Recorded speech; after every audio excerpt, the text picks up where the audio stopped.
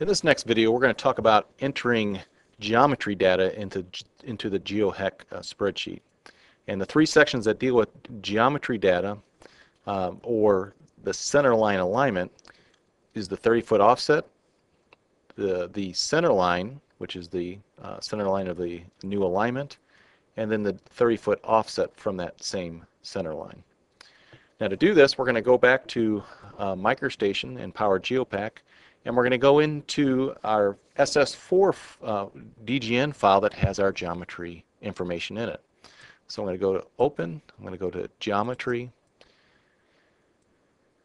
and in this file I should have my geometry data along with my terrain model of my existing survey data, and then I also have my bridge survey information in there as well. And so I have my center line here, and then I also have an offset on the upstream side, a 30-foot offset on the upstream side, and a 30-foot offset on the downstream side. And to get these offsets, it's very simple. I'm going to go ahead and get rid of these, and we'll redo them.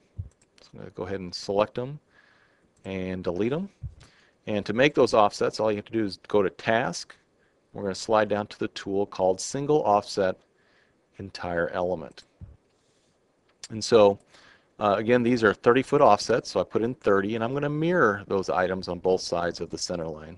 So all you have to do is locate the element. I'm going to left-click on it. It's going to ask what side you want to go on, and we're going to go to the upstream side. We're going to left-click to store that, and it's going to ask, do you want to mirror that? I'm going to say yes as well. Okay? And that's all there is to creating that offset. Now, to get the existing ground profile information into the spreadsheet, all you have to do is click on the element, and we're going to do the center line first, and we're going to go down to the second icon, which is Open Profile Model, and we're going to open up view number 8. I like using view 8. You can use whatever view you like. And if you have an existing ground terrain that's active, and we do, it's our survey data for the project, and it's active, you will get an existing ground profile. And so all you have to do with that existing ground profile is click on it and run a report. Now the report that opens up is this one here, but the one that we're going to use is the one right above it. This one gets it in a format where it puts the northing, easting, and elevation in columns. And so again, we're going to do it like we did with the survey data. We're going to right click on this report, and we're going to export this out to Microsoft Excel. Now, what we need to do is we need to enter this data into the spreadsheet with a northing, easting, elevation format. So what I'm going to do is I'm going to move this elevation information over, and to do that you just click the column and then get to about this location, and you can drag that information over. It might give you something about the clipboard not being empty. You just hit OK, and you can see that it's been moved over. So now all you need to do is select the data and then copy it over to the spreadsheet. Now before we do that, this report creates the same location twice. It'll report it twice in multiple locations. You can see that it has the same data here as here, the same data between here and here, and that's just the way the report is written. And that's okay because the GeoHec spreadsheet will look through this data and remove any duplicates that it sees. It also will remove spaces. Okay, and so we've got some spaces here between the data, and that's not a big deal. So all I'm going to do is select my data. I'm going to go all the way down and select every VPI of data.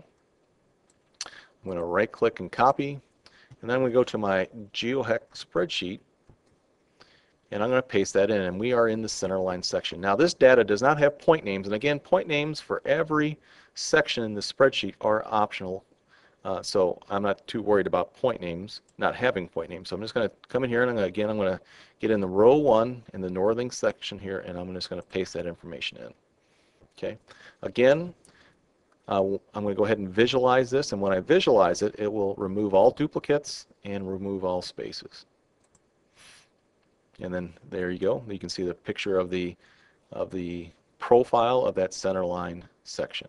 So I'm going to return back to the main page, and you can see the data has been cleaned up when you visualized it.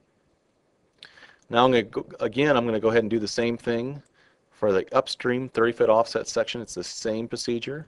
So I'm going to go back to my DGN file. I'm going to close this report down. I'm going to leave the view 8 open. I'm going to go click on that element. That's my 30-foot upstream. I'm going to open the profile model, and I'm going to click in this view. Once I have this view active, I'm going to go ahead and select it, that profile for the 30-foot upstream, and I'm going to do a report again. Again, the report that gets opened up by default is this one here, but I want the one that's right above it called Vertical Alignment Points XY. Again, it puts it in a format where I have northing, easting, and elevation. I'm going to export that again out to Microsoft Excel.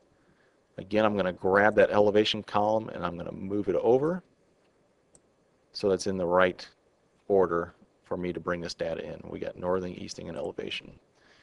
Again, I'm going to select all the data. And I'm going to copy that and bring it over to the GeoHec spreadsheet. Again, this is the 30-foot offset upstream. Again, I'm going to get in the northern section here, or northern column. I'm going to make sure I'm in row 1 of this section. I'm going to right-click and paste. Again, I'm going to go ahead and visualize the upstream profile. And then I'm going to return to the main page. And you can see when I return that the data has been cleaned up. So go ahead and the last section that deals with geometry from the center line is the downstream 30-foot offset. Again, it's the same procedure as what we just did twice.